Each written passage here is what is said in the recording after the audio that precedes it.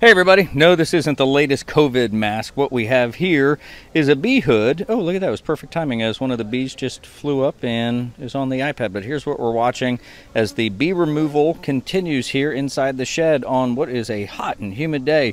Also, added to the list, we've now got Tropical Storm Gonzalo. This will take aim on the Lesser Antilles. It was once Tropical Depression number 7.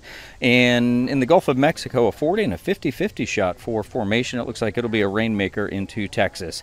Hot and humid conditions. It's what we have in the forecast here for today, with daytime highs in the upper 80s, lower 90s, beachside mainly 90s in our inland areas. The exceptions could be near Highway 301 and I-75 if we see an earlier start time. So far, the showers and storms have been mainly along the beaches and just approaching I-95 with the sea breeze front. They'll continue to move inland after this afternoon and continue through the evening before they'll dissipate.